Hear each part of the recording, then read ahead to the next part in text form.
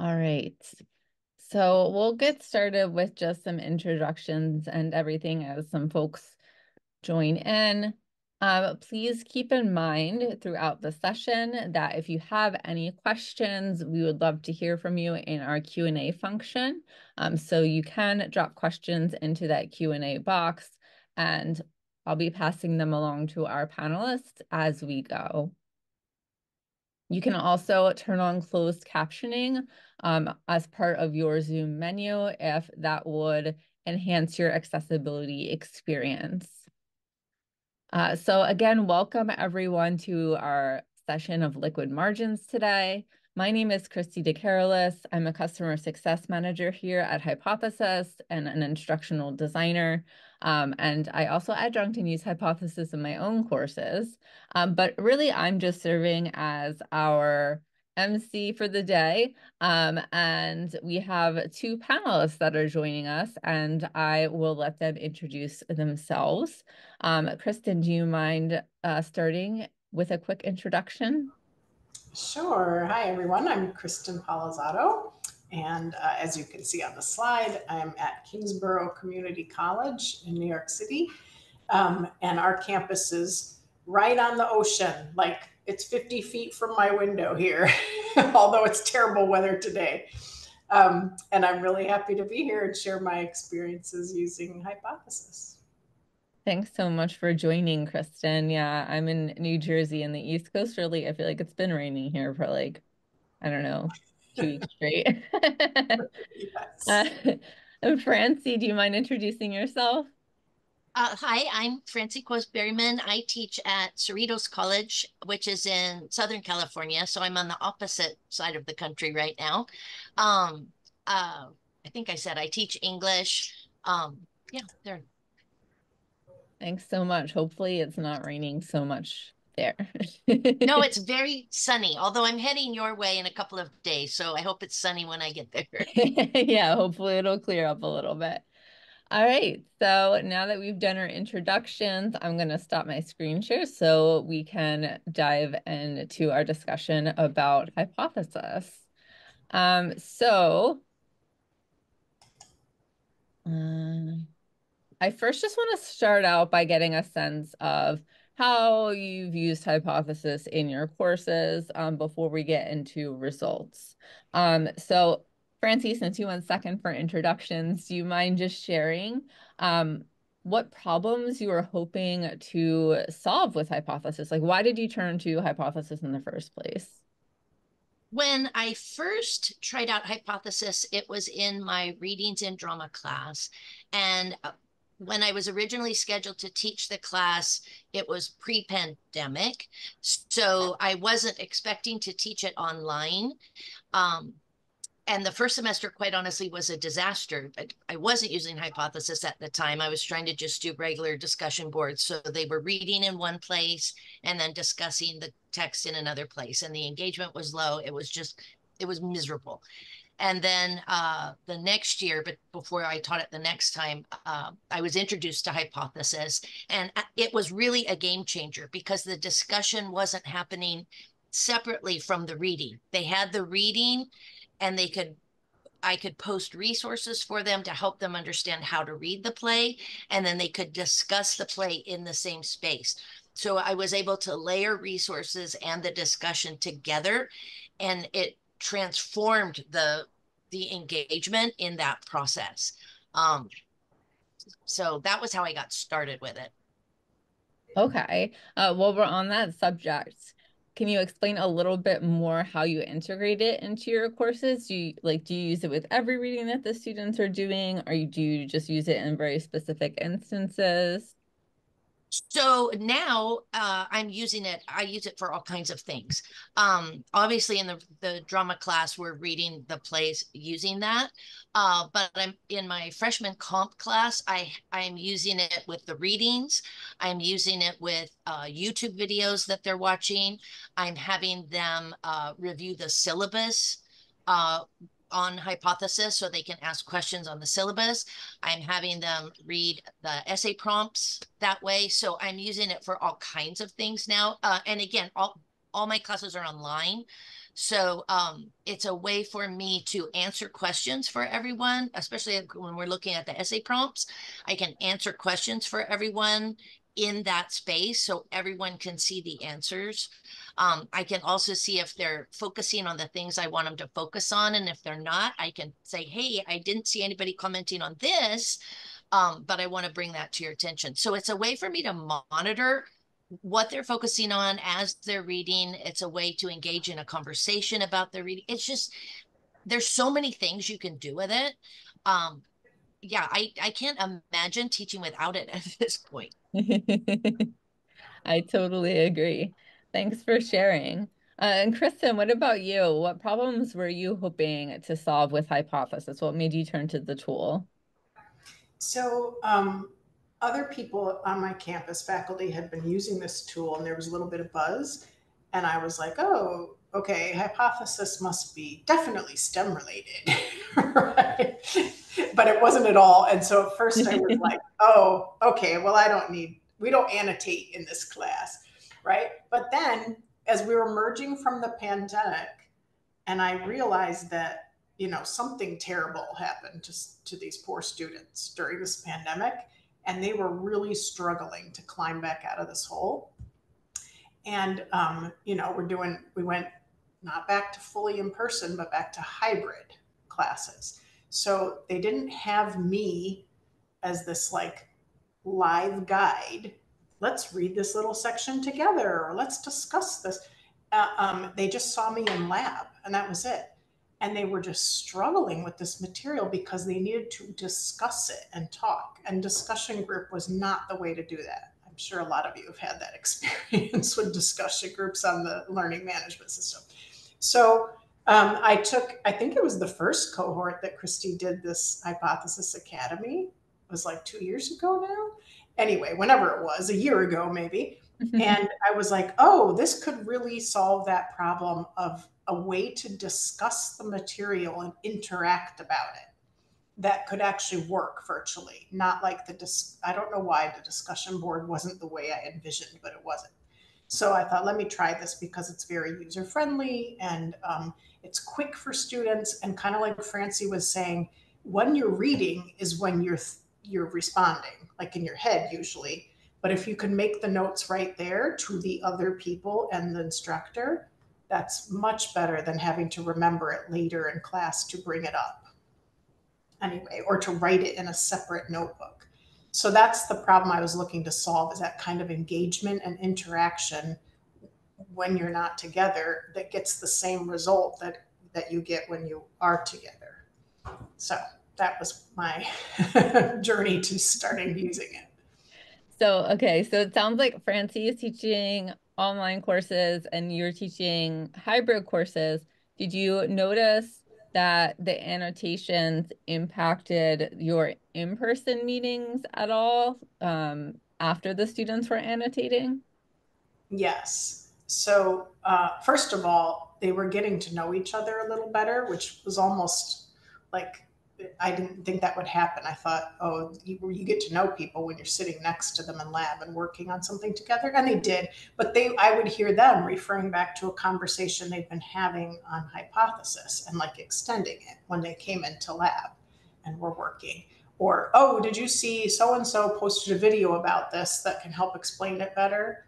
If you look on the PowerPoint we were annotating or whatever.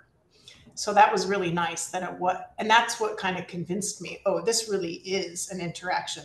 I was grading it. It was for a grade, the annotations, but they were doing it for other reasons too, which is what I wanted, not just to get those points. That's great that they're kind of bringing it in. I guess that's similar to like them getting to know each other on like Snapchat or TikTok or whatever the hot social media of the day is. I don't know. I don't even know at this point.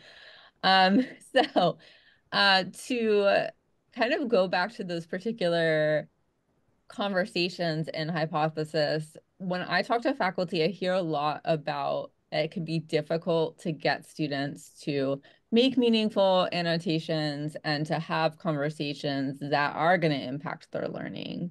Francie, what kinds of prompts or instructions do you typically give to students in order to make those successful conversations happen? So I also did the Hypothesis Academy. So I've used a lot of the strategies that I got from that. So my favorite one is the sit responses. So they have to identify something surprising, something interesting, and something troubling or tricky. So I've used that one a lot. I do have word count requirements on the responses, and they have a certain number they have to do. Um, but one of the things I tried to do to kind of relax them a little bit about that is I just here's what 50 words looks like, here's what 100 words look like, here's what 25 words looks like, so they could see it's not really that much. If you just have a thoughtful response, you can pretty easily come up with that word count. So don't get hung up on the word count. Try to think about, what do I think about this, and trying to push them to think more deeply about that. So that's usually how I get them engaged. In the readings and drama class, I do push them to engage throughout the play. I have had students who they're just hoop jumping and, okay, I got my couple of things in, but I'm also not giving full credit for that. I want to see that you're engaging with the whole play. And once they do that, and I could, and this last week was fun. We were reading The Curious Incident of the Dog in the Nighttime, and it's a mystery. And as things were happening, they were trying to make predictions because we were focusing on foreshadowing, and they were trying to make predictions. And then when they got to some of the reveals, then they got crazy in the comments, and it was fun to watch that interaction happen. As they were, oh my gosh, I didn't expect to see that happening either. Oh, and I really appreciated seeing that level of engagement with the play. So the requirements help, but once they can get engaged in the material, I think sometimes then it, like you were saying, Kristen, it kind of takes on a life of its own. Yeah, so and you also mentioned that sometimes you'll go and like add your own annotations to add additional resources or context. Um, do students typically like reply to those, or are they just like standalone? And do students ever bring in outside resources as well? Yes. So in the readings and drama class, I am trying to help them understand how to read the plays. So I'm trying to show the structure. Here's the structure of the play. For this particular play, here's some things to watch for. Look, you can see it happening right here. So I do add that. I also add a lot of resources. A lot of the plays we're reading are based on actual historical events. So I provide a lot of resources that will help them make those connections and see those connections. And I encourage them, hey, if you find a link to a production, or if you find, somebody doing a monologue or performing this, yes, share that video with us. And they do. So I always appreciate that. I don't participate so much in the discussions in the English 100 because I'm trying not to sway, because they're persuasive topics, and I don't want to sway their thinking about those one way or the other. I really want them to be free to discuss those ideas. So in the first reading I have them do, I do have questions and I show them how to do things, but it's me demonstrating, here's what it looks like, and giving Mhm. them space to respond. But once they've learned how to use the tool, then I kind of stay out of it a little bit more until we're doing the responses, because we'll do the initial post and then we'll have another time space to do the responses to those. And then I'll get in and comment a little bit. But I'm trying to be a little bit hands off in there. I'm much more engaged in the drama class because we're discussing the text in a different way. Yeah, that definitely makes sense to change the way you're interacting depending on what the goals for the particular text are. Kristen, I heard you mention in an earlier comment something about students annotating PowerPoints. What types of documents do you typically have students annotating, and what kinds of instructions do you give them in order to get them to make annotations that are meaningful or helpful for their learning? Yeah, so it's funny that I threw that out there because that's the type of document they least often annotate. Because I don't like PowerPoints that much for what we're doing. But I start, like Francie said, started with the syllabus, which is not, when I first used Hypothesis, that's not what I was doing, but now I do. I ended up taking a professional development seminar on equity, and we revamped our syllabi, and then one of the things I wanted to do was have student input into the syllabus, so that used Hypothesis to do it. So that was one type of document. And then videos that are short, that are about a particular concept for the week. And then I have a list of very detailed learning objectives for each week, and I've had them annotate that.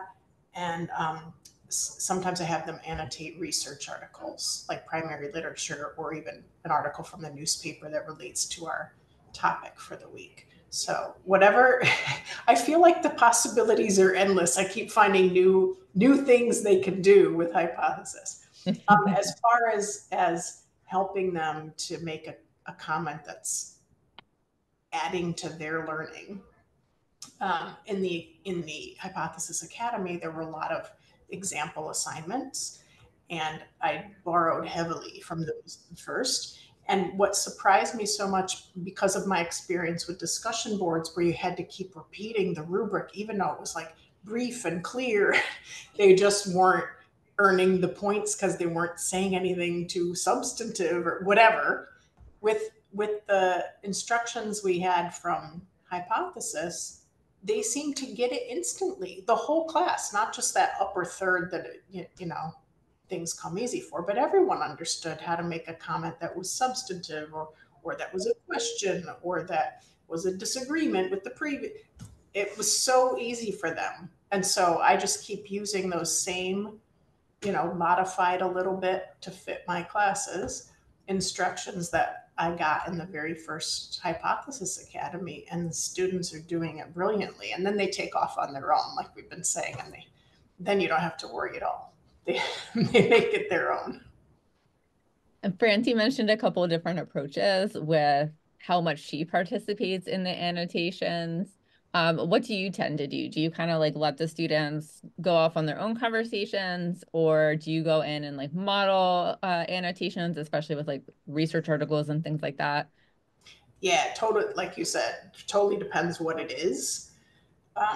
But I haven't found that I always kind of check as they're getting started with something. Are they, not quite sure what to say, but I haven't found that I need to say much. And lately I start just scanning for the spots where someone's saying maybe the professor can chime in when they're not sure of an answer. Right. And that's the only place I need to say anything half the time. So, but if we're like working on the syllabus together, then I have a lot more to say back to them. So it just depends what kind of activity we're engaged in. Yeah, that makes sense. And the thing that's most intriguing for me and kind of connects to I think that the case study we'll look at a little bit more later, is how you had them annotate learning objectives. What types of annotations are they making when they're reviewing those learning objectives? So I don't remember the acronym, but some kind of acronym. So they could do one of 4 or 5 things, right? So either they were going to write the learning objectives are worded kind of like an exam question, like a short essay. They could just answer it in their own words, which I was like, they're just going to ask AI to do it. But it doesn't seem like many of them did.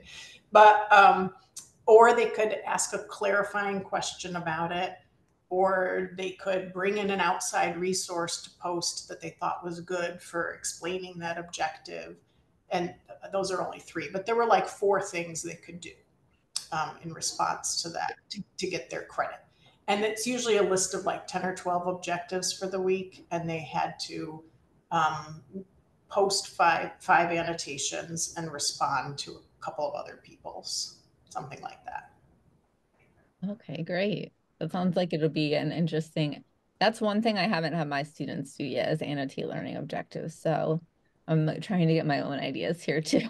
It was okay. The only problem with that was I should have done it in groups, because when you got only 12 objectives for the week and there's 20 people commenting, they can't come up with enough new stuff to say, and it's very messy. It's not very functional.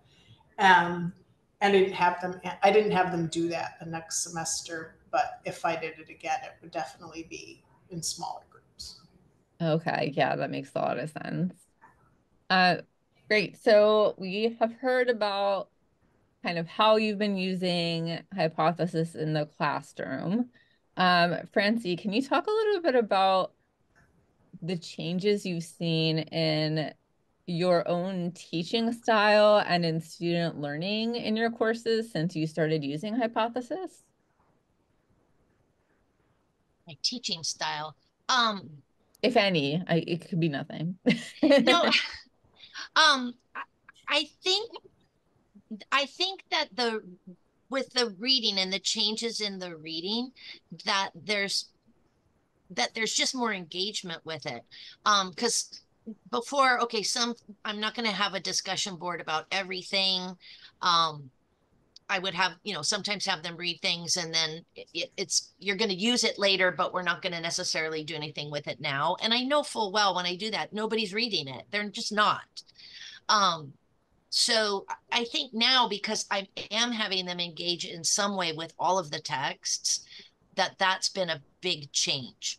And so it's also trying to balance the workload, knowing that now I'm asking them to engage in the text. So it is going to take longer for them to go through this particular reading. So maybe I trim it down and we don't read quite so many things. We just focus more deeply on a couple of things that are going to really help us develop the essays that we're going to develop.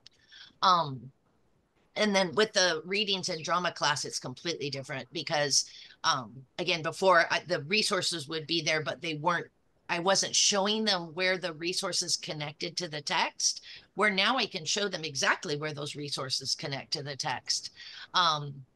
Because before, okay, the resources would be over here and they're on a list and they're available for you to look at, and I'll have information about how they connect, but you still have to make that leap. And so now I can make it right there for them.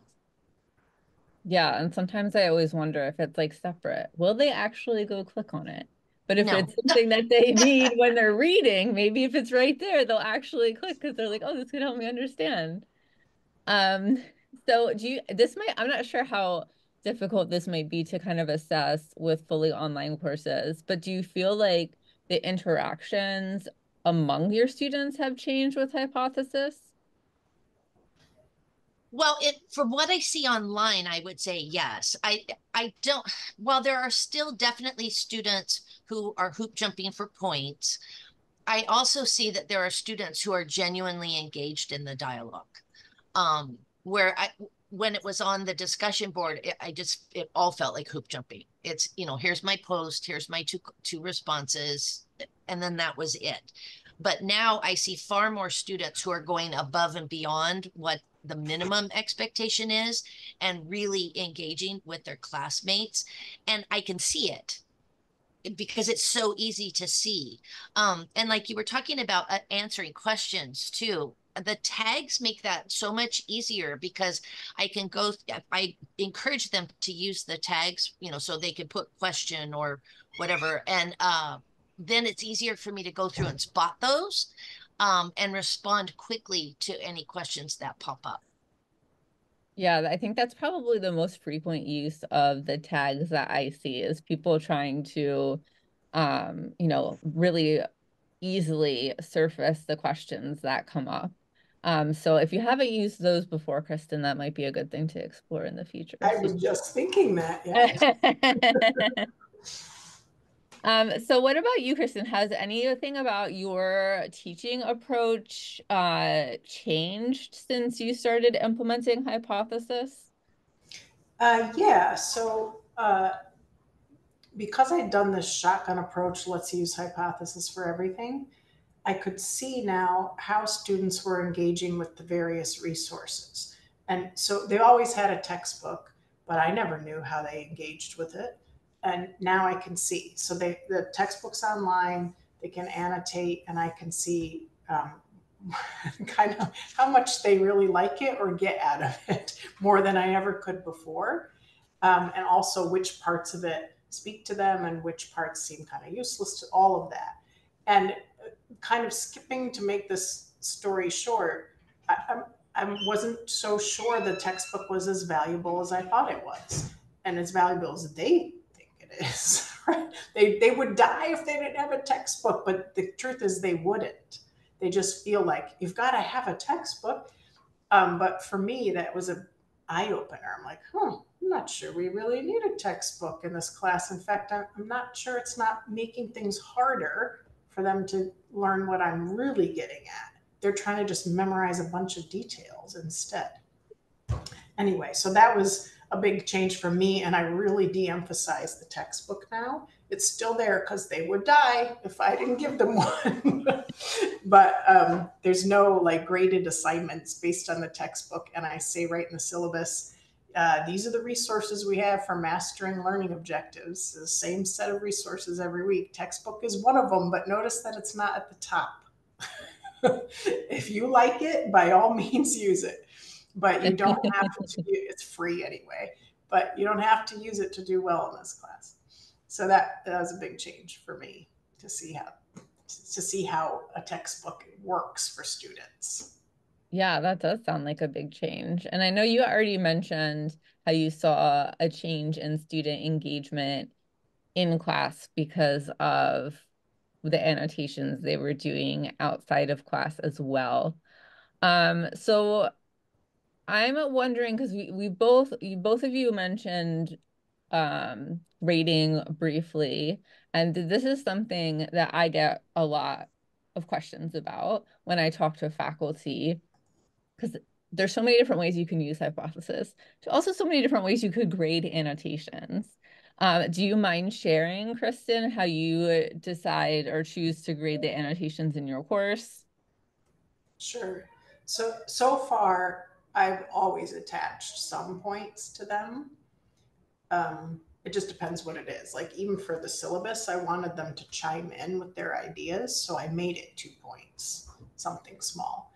But they'll do it. They like points. And then because it's integrated with the LMS, it's pretty easy. The only, actually, maybe you've already fixed this because I know it was on the list. The default points were always the same. Like I could make it whatever points I wanted, but on hypothesis, it was always 10 or 20, something like that. So that was a little annoying, but that wasn't even that annoying. So I just would grade, did they do what I said in the rubric they should? Okay, so it doesn't matter if the comments were long or short or whatever. Did they do the 10 I asked? And it wasn't just, oh, that's really cool, or thank you, right? Or good job. And because I needed time to get through all of that grading. So if I'm trying to say more to them, I've realized I have to assign less. So if I want to make it sort of based on articles that we're going to go into deeply, where I really want to have a conversation, it's going to take a lot longer to assess their work. And so maybe I do 5 of those a semester and not all the annotations of learning objectives and stuff. I'm still kind of finding that balance for grading. But, from the technical side, it's really easy. Hypothesis has made it really easy. It's well integrated to the LMS. Yeah, that makes sense. And I'll have to follow up with your school to see if they are on the correct version to get that change where the point value should be whatever you make it now. It Yeah, because probably you're right, is. it has been It's been updated. I'm not teaching this semester, so I'm not quite sure. Yeah. What about you, Francie? How do you tend to assess the students with their annotations? For the because they're English classes, I do need to see that they're writing. So they have word count minimums that they have to do. And then there's a specific number of posts that they have to do, posts and then responses to classmates. But they're very quick to grade. Again, I get more involved in the readings and drama class because that's more of a discussion. So I am in there responding to them. But in the freshman comp class where they're reading through an article they're going to later use for an essay, I can very quickly glance at those, make sure they're on topic. Have they, does this meet the word count requirement? And was it generated by AI? So every once in a while I'll pull them and check them, and yeah, no, dude, I don't know what you're doing. So I do check those, but you still use that part usually grades pretty quickly. It's when I'm involved in the discussion, takes a little bit longer, but it's actually the fun part. So I enjoy that. Yeah, I've heard that from a lot of folks that um they end up taking a while to grade annotations because they like reading the annotations. I find that with my own class too. I'm like, wow, they're really contributing some interesting thoughts, outside resources. And I also find them enjoyable to read. So I definitely relate to that.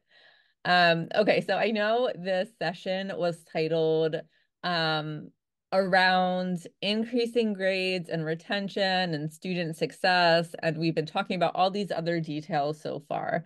But I think all that stuff is important in kind of laying the foundation for how do we get those better grades and retention and success in our courses. So now that we know a little bit more about how you've used hypothesis, how you encourage students to annotate, and how you assess the annotations, I think we can start looking at the results of all of your experimentation. So Kristen, do you mind getting us started? What results have you seen in your courses with regards to student grades and retention after using hypothesis? Sure, thanks. I was really surprised, I have to say, that it's true that I did other interventions at the same time, like the equity stuff that I was talking about, and I did my exams differently. But this was the biggest change from what I had been doing previously, and I didn't expect it to have the impact that it had. So the rates of withdrawal were the same. That didn't change as far as retention over those semesters before and after hypothesis.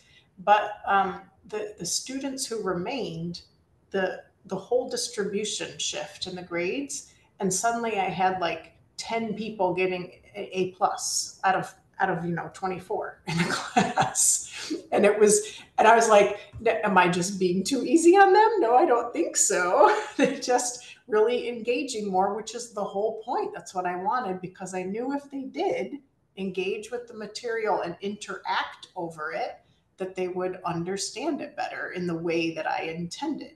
So what they were really good at, students have always been good at, is here's a bunch of words or concepts, and I will tell you the meanings of them all, the definitions.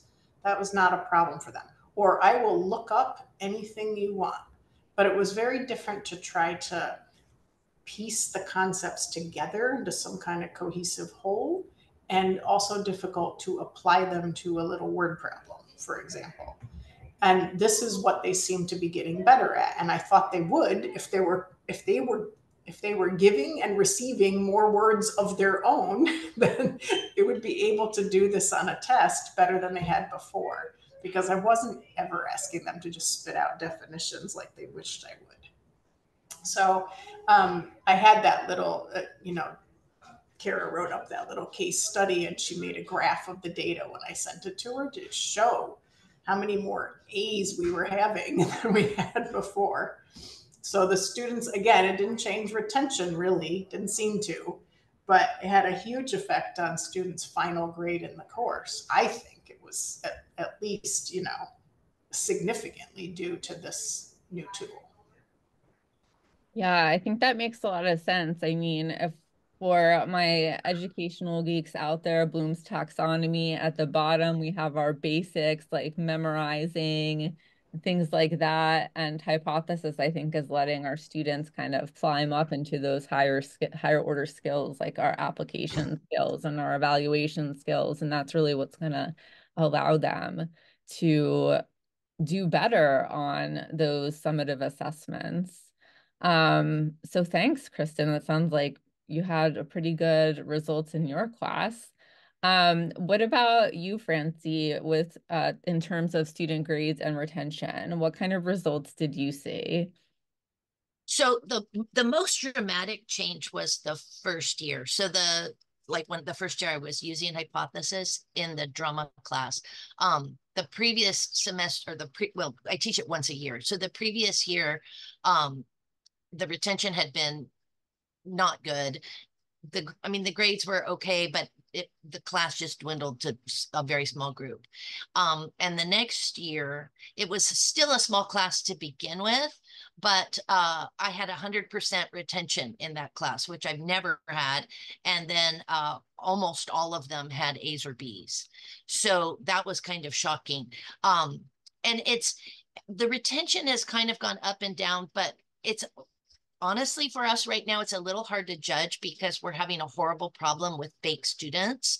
And so it's a little hard right now to determine who is a real person and who is not a real person. So the retention numbers are kind of sketchy.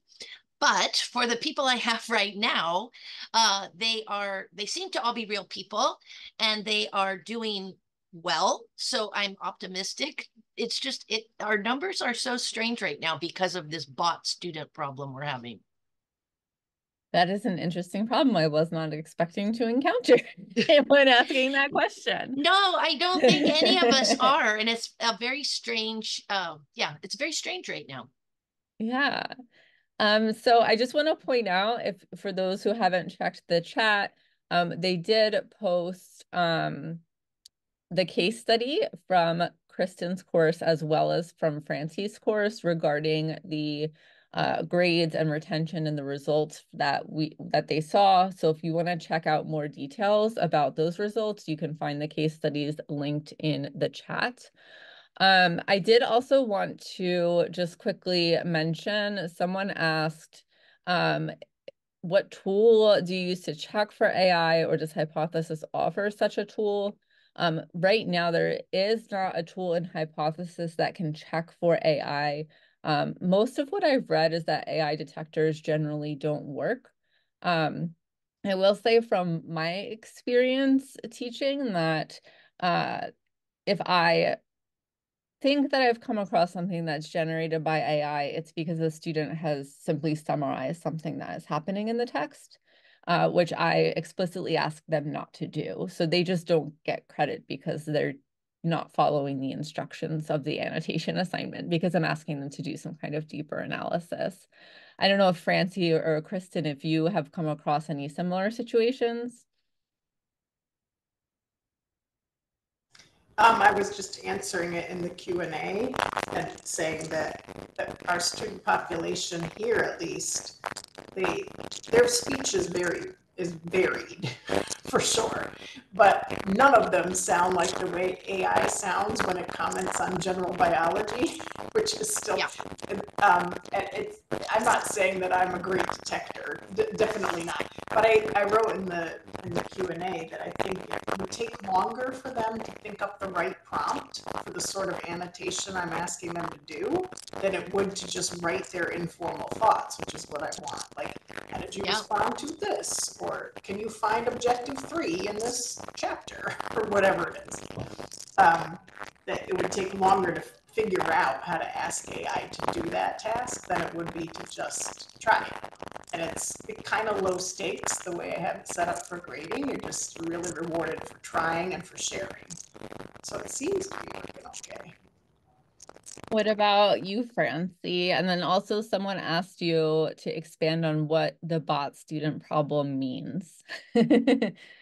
Oh, so, okay, well, there's two parts to that then.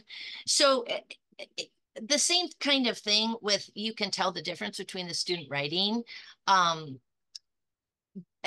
I've been very purposeful. I did the hypothesis class on AI last summer. And so I've been very intentional about doing things in the prompts that you could only get from the class. So you can't just go out and ask an AI tool to give you this information because it's not going to have it. So like Kristen said, the responses don't match what you're asking them for. And then the writing style is very different. So it's not hard to spot. And then I'll just run it through like if I suspect it, which is pretty high, it's like, okay, it's not looking right. I'll run it through a detector. And if it comes up, then let's talk about this.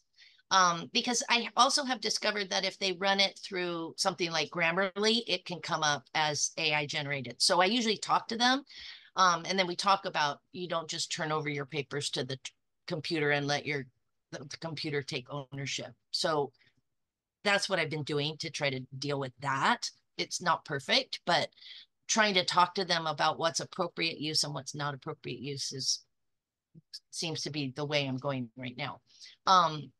With the bot student thing, I don't understand it all. I just know that for some reason, and it's not just our school, it's a bunch of schools are having trouble with these students that are not real people. Somehow they have information, but they're not real people. So honestly, I don't have a lot of information about that.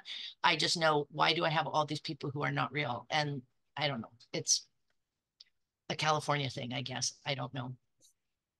Yes, all those bots in California. It's it's it's horrible, Moved honestly. on from It's automated cars to automated it's people. it's really been quite horrible, because then you find out, oh, this person's not real, and now your retention is abysmal because they kicked out all the people who were not real people. So it's a very strange thing. Yeah, that certainly sounds strange. But I'm Um, not high enough up on the food chain to know exactly what's happening. so to turn our attention back to actual students, Yes. we we heard what kind of results you've had in your classes. And it sounds like you both are pretty enthusiastic about using hypothesis, but how have your students responded? Do your students tend to like using hypothesis? Ugh, can't talk today. Do they tend to like using hypothesis? Do they have negative reactions to it? What feedback have you on, if any? Do you mind starting with that, Kristen? Sure. So I need to ask them that specifically, which I haven't done. But first of all, it's easy for them to use. I was amazed. I thought the first 2 weeks were going to be a disaster with technological questions. No, it's completely user friendly, and they figured it out all by themselves. So that was good. But other than that, they haven't really commented, which is, I think that is a comment. It's so easy to use, it's transparent, if that makes sense. So they don't have to even think about, oh, I'm using a tool now. They're just doing their thing, participating in class. And I think that they'll do whatever I ask them to do. Like, I want the grade, I will use the tool you set in front of me. But obviously, it's a good one if they're able to do that with ease. Yeah, that's so true. What about you, Francie? Have you gotten any feedback from your students? Yeah, I do ask about it specifically when they do their end of the semester feedback. And overall, the response is very positive, that they like that it's easy to use. They like the interaction. They like being able to see what their classmates have to say about the reading. They like the resources that are there for them. So overall, it's very positive. Oh, that's great.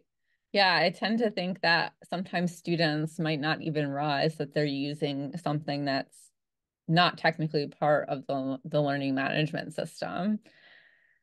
So you both have used hypothesis in lots of different ways. So I'm not sure how you might answer this last question, because it sounds like you've kind of run the gamut on what you can use hypothesis for.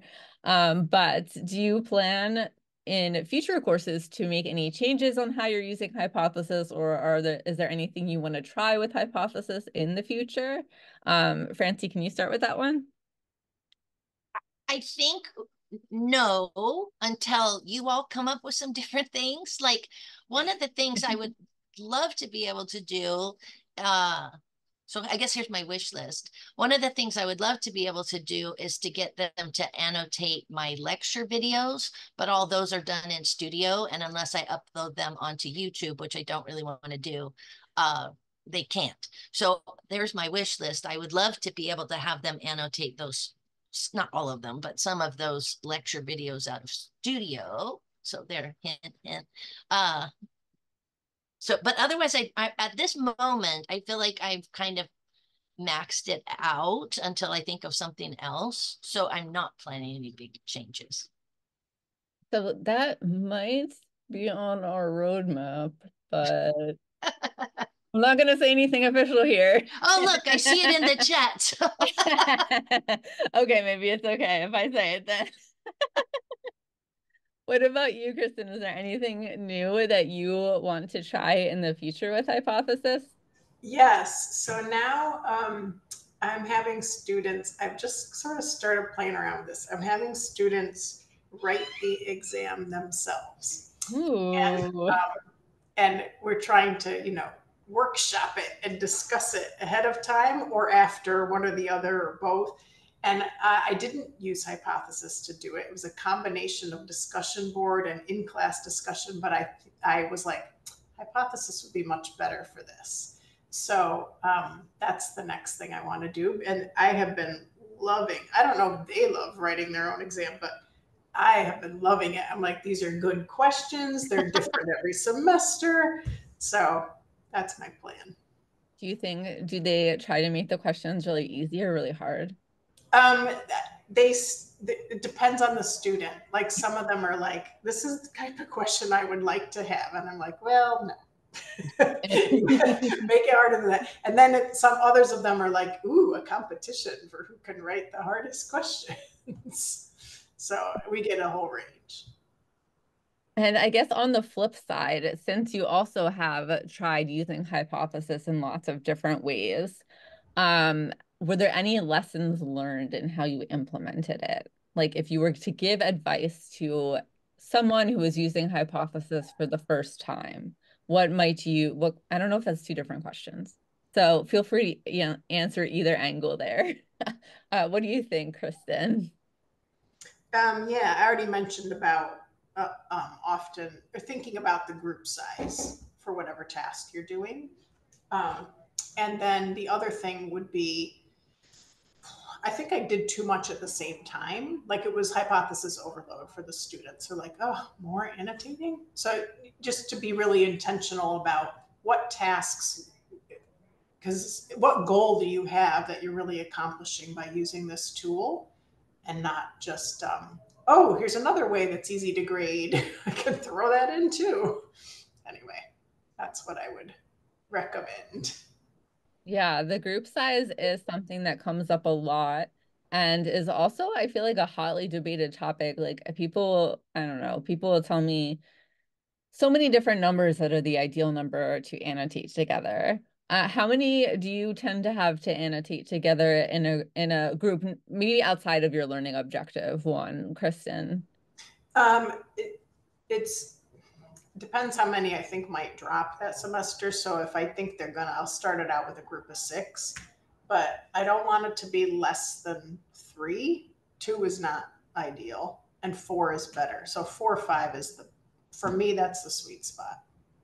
Okay. Is that the same for the learning objective annotation assignment? Yeah, yeah. So if we're annotating a research article that's technical and difficult, fine to have the whole class. My whole class is usually around 20 for me, 15 to 20. Okay. But if they're going to do a lot of back and forth and adding of resources and all that kind of thing, the group of 4 to 5 is much better. What about you, Francie? How big or small do you tend to keep your groups?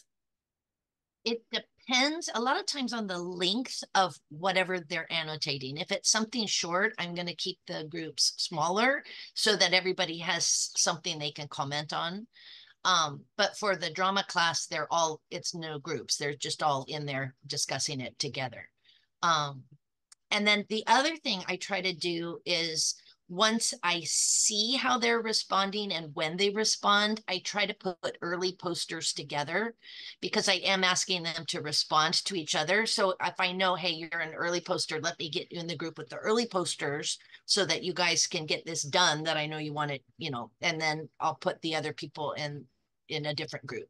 So sometimes I'm moving the groups around. They don't stay static throughout the semester. I will move them around. I just learned you have to not move them after they've commented. Wait till there's a gap and then move them.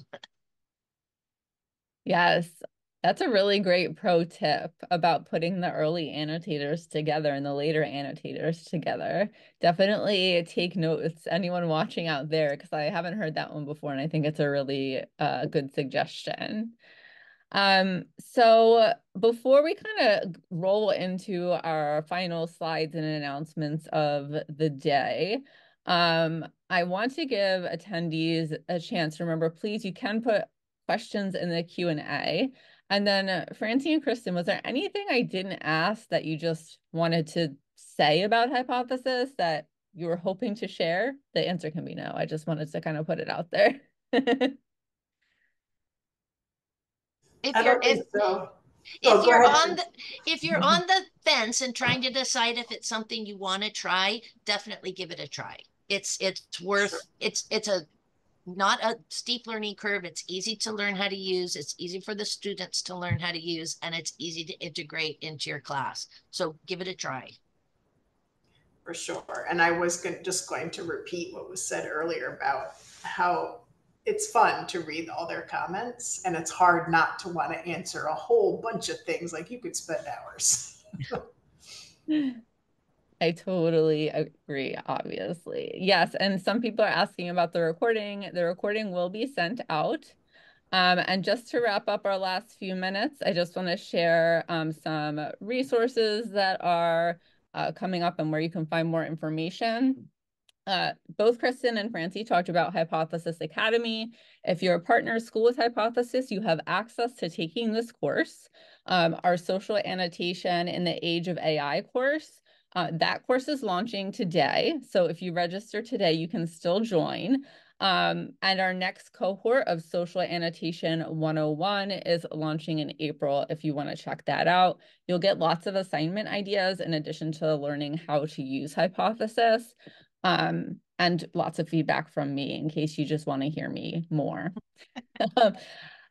For those of you who are not partners with Hypothesis, you can check out our Kickstart promotion.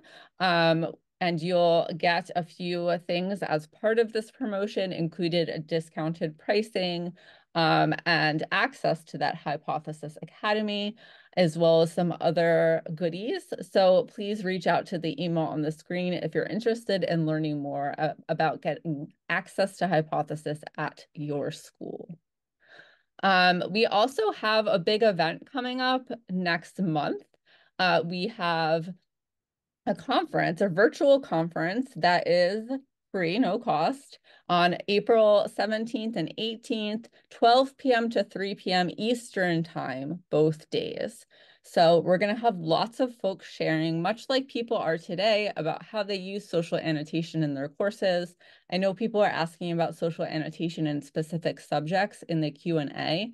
We're definitely going to have lots of different disciplines represented there if you want to see how folks are using social annotation in different levels of education, in different subjects, lots of different ideas to be learned. 17th and 18th of April, 12 to 3 p.m. Eastern. So I believe I closed my chat window, but you can find more information and register at the link in the chat. So that's everything we have for the day today. I'm so glad that you all were able to join. Thank you especially to our panelists, Kristen and Francie, for sharing their experiences and the results. It was so good to see both of you again.